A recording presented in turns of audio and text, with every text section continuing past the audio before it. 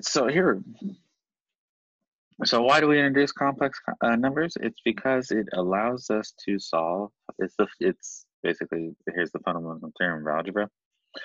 So given any polynomial with real coefficients, complex or real, mainly we're going to be doing real coefficient.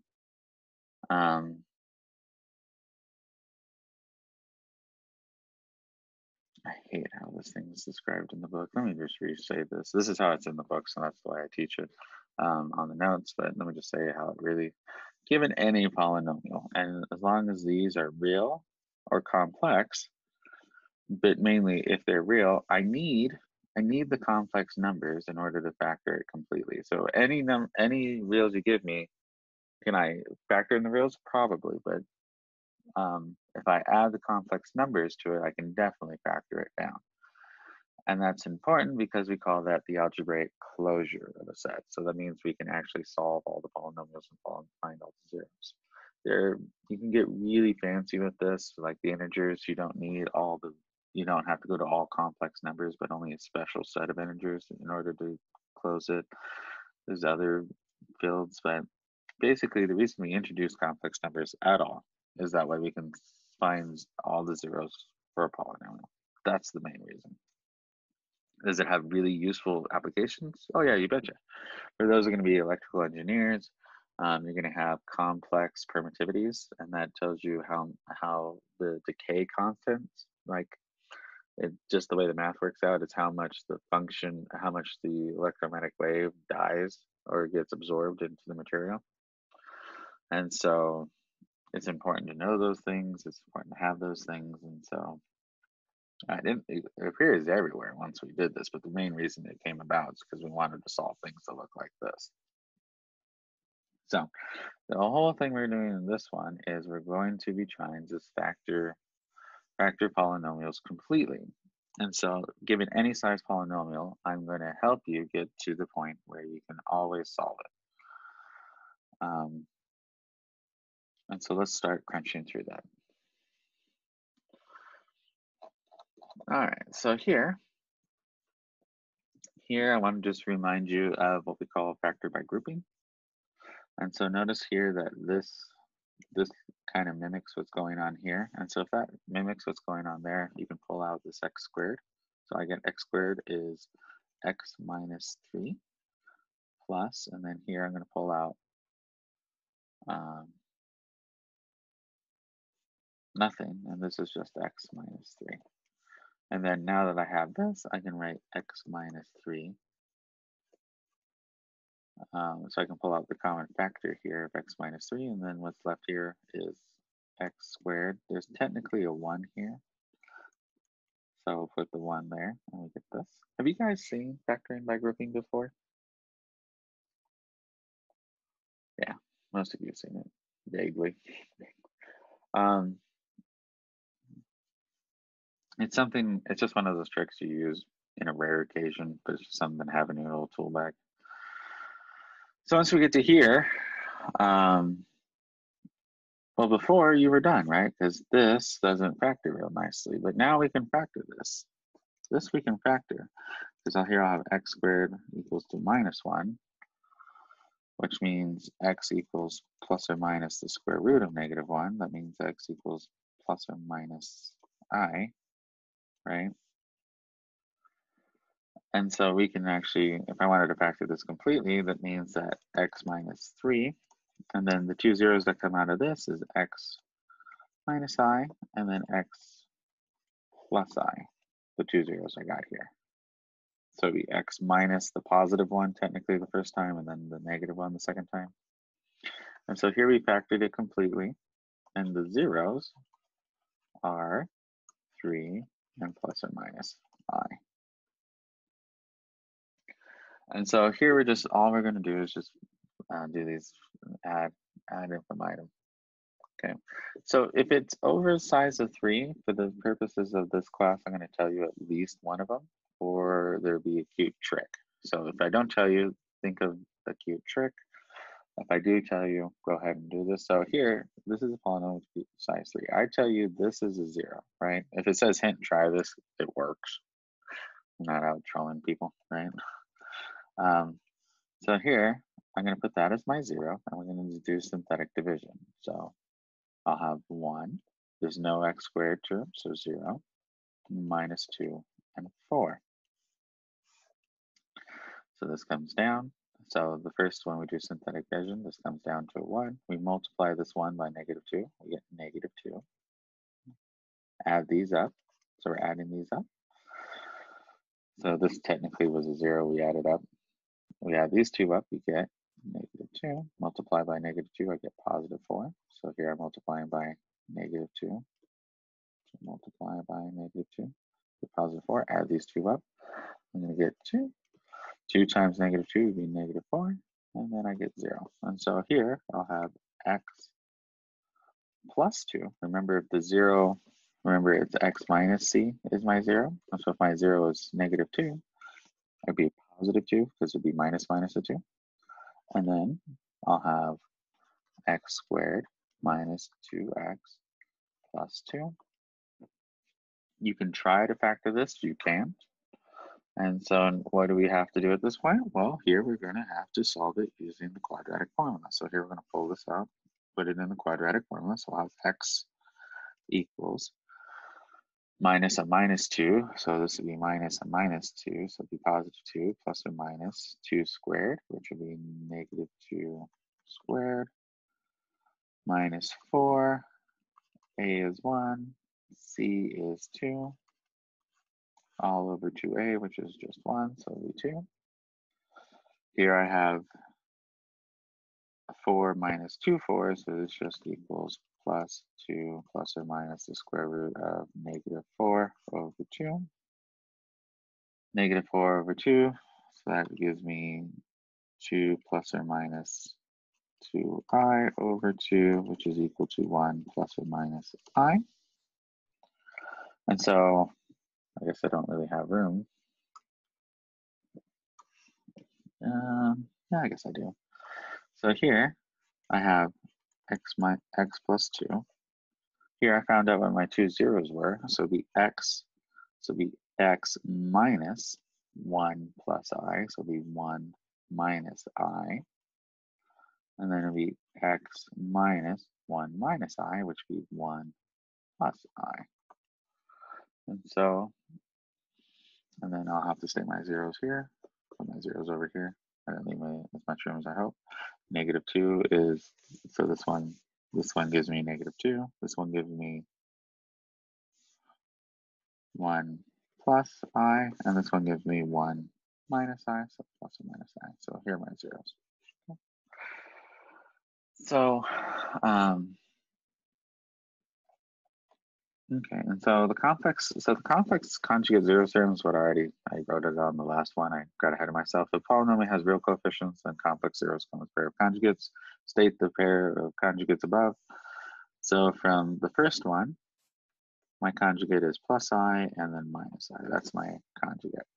For my second one, here I have 1 plus I and then its conjugate 1 minus I. And so notice that I have both set of conjugates here. Okay. All right.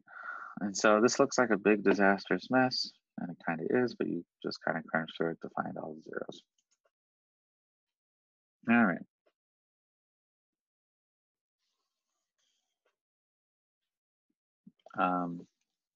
So the zero theorem, every polynomial of degree greater than n, and of 1 or higher has exactly n zeros if you count multiplicity.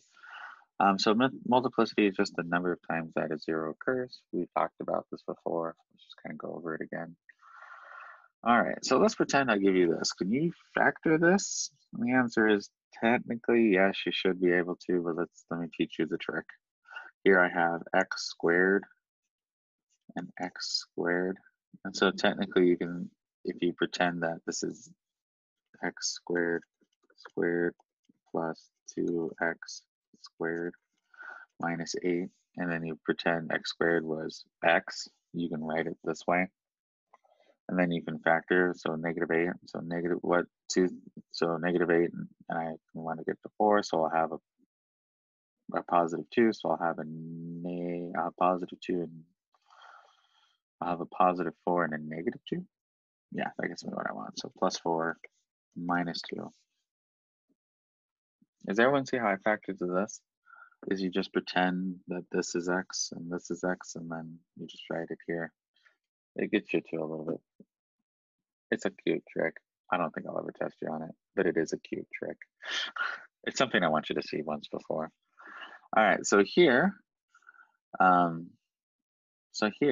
if we have this, this will be x squared equals -4 square root. If I take the square root of both sides, right? And so this one will give me x plus 2i because of the square root, and x minus 2i. Here, this one's, if I move this over, it's just 2, and so I'll just get x equals plus or minus the square root of 2. So this is x plus square root 2, and this is x minus square root 2. And so here we have a multiplicity of 1, because here my zeros here are minus 2i, as I have it written, plus 2i, minus square root 2 plus square root 2. So those are my zeros, and they all have multiplicity of 1. So it's very common that you only have multiplicity of 1. Let's do this one. So here I can factor out an x safely. So I can write out an x, and this just becomes 3x plus 24, or x to the 4th, plus 24x squared plus, I can do one better. Hold on. Let's back the train out. Back up the train. Notice everywhere here I have an x and a 3, right? So let's pull both of those out. X. And so 3x, so if I pull out 3x, this just becomes x to the 4th. If I pull out 3x here, so x cubed goes down to x squared, and then 24 goes to 8. So I divide 24. So 8x squared. And then if I pull out 3x here, this becomes 16. And that's it. Does everyone see how I pulled out the 3x? Let me make sure you got that. You see how I can safely pull out the 3x everywhere? Yep. Everyone's good on that. All right. Then I'll show you the trick one more time. So here, notice that we have an x to the 4th, an x squared, and nothing. We can use the same trick we used last time. If you don't understand this trick, just chunk it through a calculator for now. So here I can say x squared something and x squared something. Well, what's that something? Well, here I want my factor of 16 to equal this, and so it'll be 4 and 4. So plus 4. Plus 4, so if I pretend once again that this is x squared squared, and then this is just x squared, and you can just write x squared here. Technically, you could have done this if I had x to the 6th plus x to the 3rd. You can still do the same tricks. You can have x cubed plus something, x cubed plus, I don't know, 4, right? You can split this up as x cubed squared and then x cubed. And so you can do this for any power. It's just a cute trick. So once we get here, we can notice that this does not factor, but do we know what the factors this is? Yeah, it's these, right? We've already done it. So it'll be 3x, and then it'll be x plus 2i, x minus 2i, and then we have them again, x plus 2i, x minus 2i. And so here we completely factored it because I know what this factors into. I've already done it. And so if I write out my if I write out my zeros real quick. So here completely factored looks like this. Another way of writing this, hold on, let me write it the other way. I can write it as 3x, x plus 2i squared, and then x minus 2i squared. This is either of these is acceptable, and then if you do the zeros, well, 3x, the 0 here is just 0. Here, the 0 here would be minus 2i. Here, the 0 here would be plus 2i. because remember it's x minus c, and so here we'll have this. The multiplicity of this is 1. How many times did this occur? Well, it occurred twice up here or twice here. Same thing, 2. And then here, twice up here or to the power of 2, 2. And so here we get the multiplicities. Yeah, so multiplicity of 2. Yep. So these are multiplicity of 2 and 2. All right.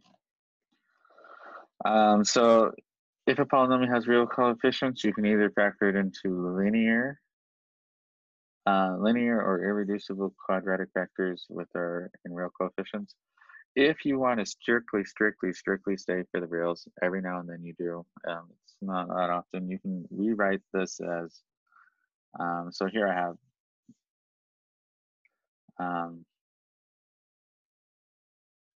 this is what I call an FYI stuff. When I teach you 3 things, I'm going to teach you 3 things I want you to see. It's stuff you've seen before, roughly. So if you ever see it again, you're like, oh, I think I vaguely saw that. Stuff you can kind of work with, or stuff you can crunch through with help, right? You know, crunch with help.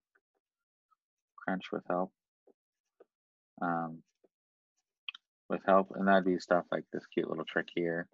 And then there's stuff you can just do, right? So there's 3 levels of care, right? Stuff you've seen before, but you don't really know how to do, but you kind of get it, and so you could crunch through it. Or you can kind of get it, so if you see it again and they ask you to learn it, you'll be okay. Crunch through with help would be stuff of like, well, like, yeah, if you've seen this before, if you looked it up, you're like, oh yeah, I think I remember how to do that. And there's stuff you can just do off the top of your head. This is in this category, something you just seen. And I'll kind of explain what level of care I have you to do stuff. And stuff I test you on is usually in this category or in this category. I never test you on any of this stuff. So what all this is saying is, if I wanted to stay reals and I still want to completely factor, what does this end up being? Well, this becomes imaginary, so that's an irreducible quadratic factor in the reals. So that's an irreducible quadratic factor. But this I can factor still, and so this is x plus square root. And so here I've written as the factor is as small as I can get it while still being real. That's all it really wants you to do. And then here I can do the same thing up here. So 3x plus x squared plus 4 squared is so here's my linear term, here's my reducible quadratic term. That's all you need to know about that. Okay? It's just something you've seen. You don't get homework on it, you don't get tests on it. All right, so let's do very last page. And then we just crunch through a couple more of these. So these are, I do this one more time. Man, I did this a lot. Didn't we already do this? Yeah, we legit did this. We legit did this in the last problem, didn't we? I need to rewrite that. This just ends up being x squared plus 4, x squared plus 4. Legitimately do this, and so the zeros, so the zeros here is x equals, plus or minus 2i, both with multiplicity of 2. Yeah, we've done this. Skip this one. So let's just do these 2. All right, so this is probably what you're going to see on the exam. I'm probably going to give you something a little bit longer. This is what you see on the homework as well. It's a little bit longer. And I give you a couple of the zeros, and I want you to work through the process. So on the homework, please work through the process, because what can I do with this? I can just throw it in Wolfram Alpha and get answers. And that's not doing the homework, right? So let's do this. So if I give you the 2 things, what do I ask you to do? Well, the first thing I ask you to do is, just crunch it through. And so let me actually start with B. B is easier of the 2. All right, so let's start with B. So here I say -3. So -3 is a 0. So I put my -3 in the box. Here I'm going to have 1, 6, 13, 24, and 36. In fact, we don't have to put in a 0 this time because I didn't zero anything. There was no missing term. All right, so, and then this is plus, and so 1 plus 0 is 1, times -3 is -3. -3 plus, or 6 plus -3 is 3. And then we multiply that by -3, we get -9. 13 plus -9 is 4. So here I'll get negative. I wrote 12, didn't I? Is this 12, guys? No, this is 24. Oh boy. So here is -12. 24 -12 gives me -12. -12 times that gives me -36, which gives me 0, which is good. That means this is a factor. Remember, if the remainder is 0, it's a factor.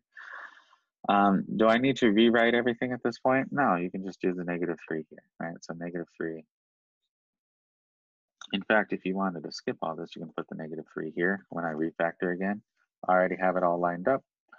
And so I just pretend this is all that exists. And so here, -3. And the reason I asked you to do -3 because I said this is 0 twice. So that's why we're repeating this.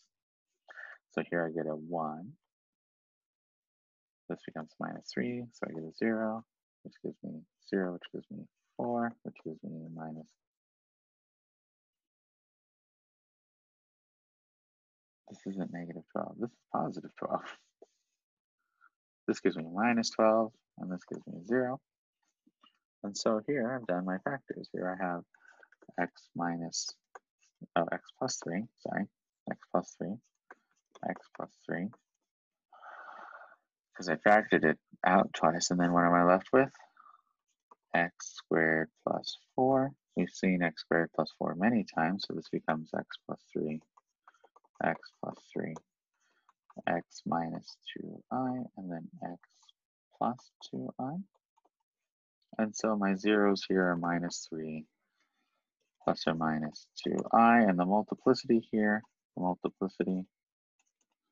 So here I had the -3 was a factor twice, and then here these have multiplicity of 1. Technically, at this point right here, I could have written x minus 3 or x plus 3 times x cubed plus 3x squared plus 4x plus 12. That's the intermediate step. But if you're dividing twice, you don't have to do that. Yes, it would be just 12. Thank you. Sorry. I messed up on that one. I did correct it. So technically, so you just factor it out. I'm going to get rid of that real quick just so I have room to do my other problem. Okay. All right, so here I give you two different things to try. So I give you two different zeros to try. I'm going to do the easier 0 first. So I'm going to put in 2 here. Why would I do that? Because I don't want to do -3rd that much, right? And so let's do the 2. And so here I'll have a 3 minus 2, minus 1, a -12, and a -4. All right, we'll just go ahead and crunch through that. So 2 plus here, so 3 plus 0 is 3. We multiply that by 2, gives me a 6. -2 plus 6 is 4. Multiply that by 2, gives me 8. -1 plus 8 is 7. Multiply that by 2, I get 14. -12 plus 14 is 2. And then I multiply that by 2, gives me +4 and 0. Okay, so that cleanly factored.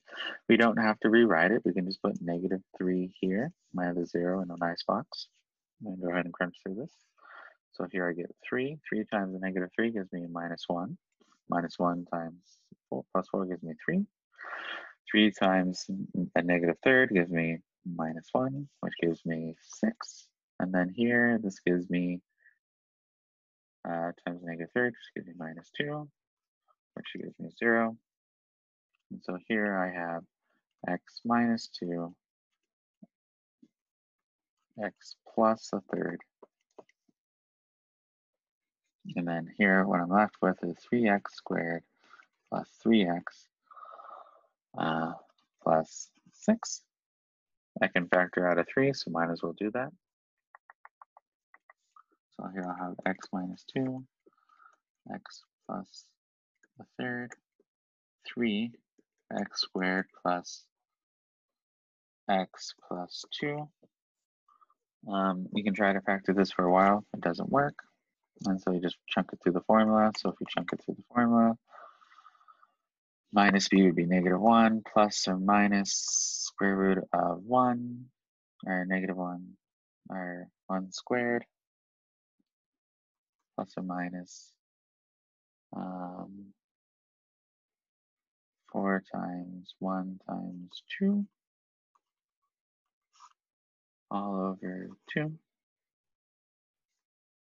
Crunch through this, I get -1 plus or minus -7. Oops.